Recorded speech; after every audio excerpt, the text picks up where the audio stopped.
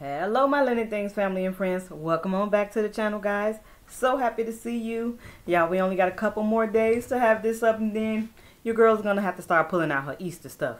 Welcome in my subbies. Thank you so much for stopping by. You guys know, if you saw my Dollar Tree bingo, oh my goodness, I had so much fun. But I also saw so many of you missed it. I hope the next time that I do it, more of you guys will be able to come along. We had so much fun with the Dollar Tree bingo. So I am trying to implement that at least once a month. I'm not going to say like a date, but yeah, I'm trying to implement that so we can try to do it once a month. So you guys be ready for the next one. I did miss you guys. Thank you all for who went back and watched the replay. Y'all, like I said, it's just so fun. I absolutely love that. But because I had stopped at DT, y'all, I had a couple items that I have still in the bag that I have not, pulled out. And I was like, oh, I got to show this. I got to share this so that I can use my stuff, y'all. It's not that many things that I wanted to show. But one of the things I did want to show was, yes, from my girl, Andrea. She was saying that she had sent me something, and I was like, okay, so, be on the lookout. And I did get it a couple of days ago, so I just wanted to say thank you, honey, for your thoughtfulness. She sent me a Princess Tayana postcard. So it says, hello, friends, sending some Disney magic in the mail. Hope this brightens your day. Love and hugs, Andrea. So this is Andrea from Andrea Nicole. That is like another YouTube bestie of mine here. And I have posted her a lot in the description. So if you haven't already checked her out, I will put her down. And you can go check her out. She collects a lot of a lot of Disney. She does lives. She does crafts. She makes keychains and all type of stuff, y'all. So you go over and check her out if you haven't already. But this melted my heart, friend. I got this and I was like, oh my gosh, I absolutely love it. I love it. So she is over in my little Disney area where I did my video, and she is right there with Tayana. So thank you, over by the Princess and the Frog area. So I did want to share that with you guys. And because it is still Women's History Month, we do have a story as well. Just a short story. Remember, they're only 3 to 5 minutes. So we're going to get into that last, but right now, y'all, let's get to the good stuff. Let's get to what I found at Dollar Tree. So the first thing, if you saw the thumbnail, I know you saw the thumbnail, was this lamp, guys. So I was like, oh my goodness. So it says home. I have been waiting probably a year and a half, if not longer, for the other new lamps. Now, I saw a lot of new lamps flying around, or not flying around, but on a lot of different people's channels, like Anna and Sadie, and I think Marina, Pamela. It was like so many different people were showing so many different lamps. So there is a couple of lamps out that have a shade to them that I think have been reintroduced. I think they came out a while ago. I never got them, but the beautiful sweet Sadie, she did send me one with the shade, a black one. And thank you again, Sadie, for that, because I have never found them here in Illinois. But this one was also one I hadn't found. So we have been getting, I don't know if I have one behind me. We have been getting the other ones. It's actually kind of made like this one. I just love the box, y'all. So this one is kind of like the other ones we were getting. And I just thought it just looked like something you would get from Target or something, right? So it says home luminaire. There's no bulbs to replace in this. It's a flexible neck, so you can use this, in your, office or on your table, on your nightstand. And I was like, okay, I really do like that. So I just picked up one. I like how compact this box is. I do believe the other lamps that we were finding that are long neck like this, the box was a little bit bigger than that. So I kind of like how compact that is. But y'all, I was so excited to run into that. In the store that I ran into these, they had 2 or 3. I just picked up one because I do still have like the other lamps that we were finding. And my Dollar Trees are a surplus with those lamps now, y'all. It's like almost every DT I go in, everybody has the long neck lamp, which they are so awesome. I have them all over my house, y'all.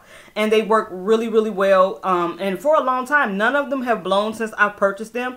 I have one in my daughter's room, one in my room. I use some kind of in the background for videos. I absolutely love those lamps. They do work. But I really wanted to just see up close. Even if I don't purchase it, I kind of wanted to see up close the little short ones with the little shades to them. But they don't have it. Another item I had never seen just yet in my stores, and it's been a minute, y'all. It's been a minute since I've seen anybody show these. But it was the Banana Wave banana milk. What? So this is the Banana Wave chocolate, and I can't remember who I saw showing this, but it's been a long time, y'all. I know this was last year sometime, and I was like, oh, I hope our stores get it. I looked for it so long I actually forgot I was looking for it.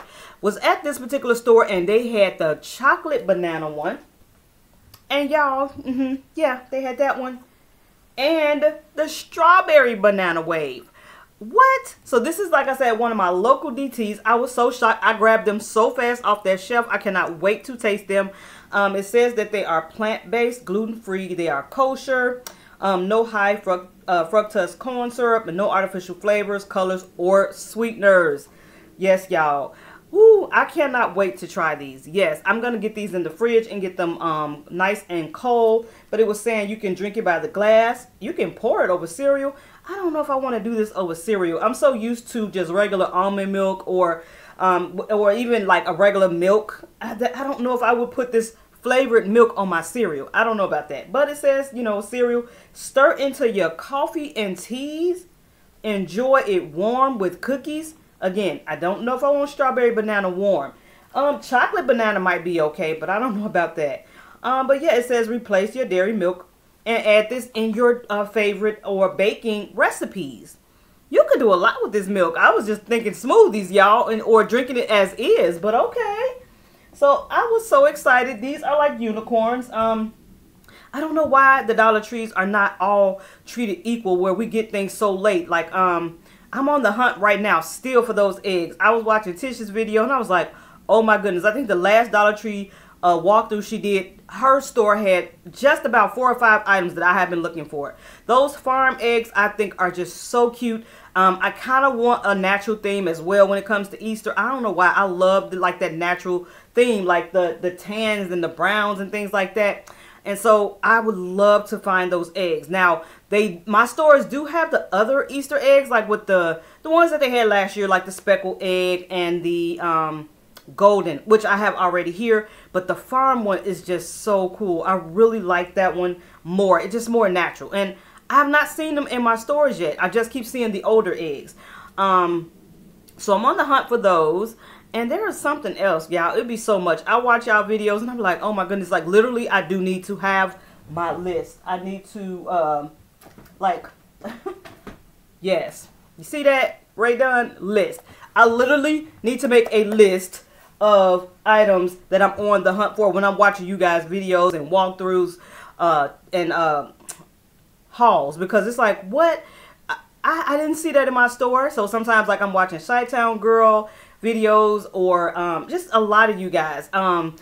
Tiffany's Passions, her stores, like y'all, I love how we all in different places and we can find different things. So also that I picked up, which was one of my prizes, which I was like, whoa, that's new. Love this packaging. It's by Spascriptions and it is a serum multivitamin serum for your face, I guess. And it has vitamin C, B, E, and niacinamide in it. Okay, for $125. Look at that, y'all. It's so pretty. So they have all the colors because they have that many different vitamins. So I did give one of these away in the bingo. So I did grab myself one. So it was like one for y'all, one for me. What else I got in here? I don't think it's too much. Oh, I have been on the lookout for some more iron-on. I had a lot of fun using the iron-on that I found at Dollar Tree. So again, another thing I couldn't find maybe, you know, a year and a half ago were the vinyls. And Marina was so kind. Her and Pamela sent me this huge box for my birthday of all these different things that I could not find here in Illinois. And a lot of the vinyls was one of them. But then my store started getting the vinyl. So now vinyl is everywhere, y'all. But then they came out with the iron-on. And so I found, and I still don't know what I did with it because I could have sworn I had like a pink iron-on. Maybe it's just me. I had a gold one. So if you saw my Disney video where I made my own shirt and I had the 100, well, the 100 was in this glitter gold, which I found, and this is an iron-on from Dollar Tree. So I've been looking for more iron-on, and this store actually had some. A lot of the stores just have this surplus of the regular permanent or the removable vinyls, but a lot of them don't have iron-on. None of them really had iron-on. And this store only had it in, y'all know I love me some green, so I got the green, but they only had it in like these neon colors. So there was a lighter green than this and an orange in this one. So I was like, well, I'll stick with that one because I want to play around some more with the iron-on. I really liked how it came out. So to pay $1 for it, yeah, your girl's going to get that. And then last but not least, I did pick up, I have been looking for this too. I saw it, didn't get it when I saw it, and then when I went looking for it, the particular store I was at didn't have it. I was like, the cuticle oils. There's a mango one, I think, and then there's the lavender one. I really need this because my hands are always in water, and it's like, I need to keep my nails, like, I kind of wanted the cuticle oil or whatever, like, to put on my cuticles, y'all. So I grabbed one of those up. I can't wait to try it. I think I saw Tish find some of these, but yeah, this is something I was looking for. It was something I had seen but didn't grab. That's another thing about Dollar Tree. If you see something, especially something that's an item that is not usually sold, pick it up, grab it up. Don't play with yourself. Get it then because you may not find it again.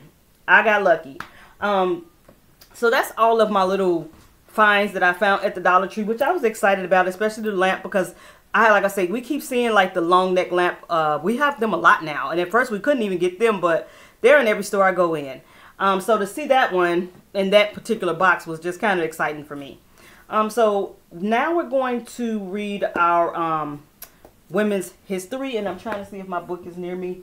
The story I'm going to read today really quickly was kind of, I'm not going to say near and dear, but it was reminiscent for me. So this book I read last month, and it is called Eli's Promise. So this is by Ronald Balson, and this was really, really good. So it was actually about a family, well, more than a family, but this guy Eli and his family, where they were living in Poland, it of course got taken over by the Nazis. And it just was describing how they were taking over, you know, the land, or, you know, trying to send all these people to like death camps and things like that. And I was like, wow. So there's a story in here about two sisters that reminded me of this story that I had read. So I was like, I've got to read about that. Once I read it, you'll better understand it. But this book was very good. Very good. So the sisters we will be reading about today for a Women's History Month, they're named the Pogorsky sisters. So they are down here. This is them. And we're going to read just that little bit about their information, okay? Or what they did and how they made history, okay? So it says they were born in Lipa, Poland in 1925. They are Stefania and Helena, okay? So Stefania was born in 1925. Helena was born in 1935, so they were 10 years apart. It says, there are countless heroic tales of young people who did extraordinary things during World War II. One example comes from Poland, where Stefania Pogorsky and her little sister Helena risked everything to save the lives of 13 total strangers. In 1942, 16-year-old Stefania and her 16-year-old sister, her 6-year-old sister, Helena, lived in Przemysl, a Nazi-controlled town. Their father had died, and their mother and brother had been forced into a German work camp. Stefania and Helena were Catholic, so they had some rights, including being able to rent their own apartment. Many Catholic Poles were persecuted by the Nazis, which is why the girls' mother and brother had been sent away. All the Jews in town were forced to live in a ghetto, a small, heavily controlled area. And when I read that, I was like, wow, that happened, you know, in this book. That's part of the story, how they made ghettos, and they placed so many German people in those types of places to control them, basically. So it says Stefania knew that this wasn't fair, and she would often sneak food into the ghetto to share with her former boss, Mr. Diamant, and his family. Mr. Diamant had helped care for Stefania and Helena when their mother was sent away. And Stefania told him she would help his family if they ever needed it. Soon word had got out that the ghetto was being liquidated. meaning that Jews were being put on trains and sent to death camps, which is something else I had read in this story. One day there was a knock at Stephania's door. It was Max, Mr. Diamant's son. He had escaped the death camp train and needed a place to hide. Stephania was terrified, but she had promised the Diamants that she would help. Soon, Max was able to bring the rest of the family. The group grew to 13 in all. Again, Stephania was afraid, very afraid. She knew that if they were caught, they would all be killed. But she thought of her mother, who had taught her to care for all people. Stephania welcomed the 13 people into her small, cramped attic. Every day, Stephania worked to collect enough food to feed everyone without arousing suspicion. She had very little money, so she knitted sweaters and sold them or traded them for food. Little Helena did everyone's laundry, brought them water, and often ran dangerous errands because, as a child, she aroused less suspicion. Stephania and Helena successfully hid the 13 people in their home for 2 years, y'all. 2 whole years, until the town was liberated. The Diamants were tired and weak, but happy to be alive. And they owed their lives to these 2 brave sisters. Stephania turned 18 soon after liberation, and Max proposed to her. They were married and later moved to America and raised a family. Wow, wow. When you think, that just kind of gave me goosebumps just thinking about how something so small could be so great. How your thoughts or you're wanting to help someone else can just change a whole life. If Max had not escaped, he'd be another person who was not here anymore because they were marching them off to death camps. And I just found that, like I said, I literally just read this book when I was going back and forth when my daughter was in the hospital. And this is a very gripping read. It was really sad because it just gave me a look into someone else's life. And we know that this really did happen. And it's just sad that some people feel like they have to take and hurt other people to rule or to have control of someone else. But I saw that and I was like, oh, wow. So it's really nice to see 2 heroes or heroines from, you know, real life who actually helped someone else to kind of stay alive during this time, to, you know, help them to be able to make it. And then they were able to go to America. Like when I read that story, like I said, I had goosebumps and I was like, oh my gosh, this is so close to the story of this book that I had read. So thank you guys so much for coming back and just checking out the little things that I found at Dollar Tree, hearing this beautiful story of these 2 awesome sisters who were there for somebody else just by letting them hide out in their house, which we know was very dangerous at the time. But they all made it, thank God, safely.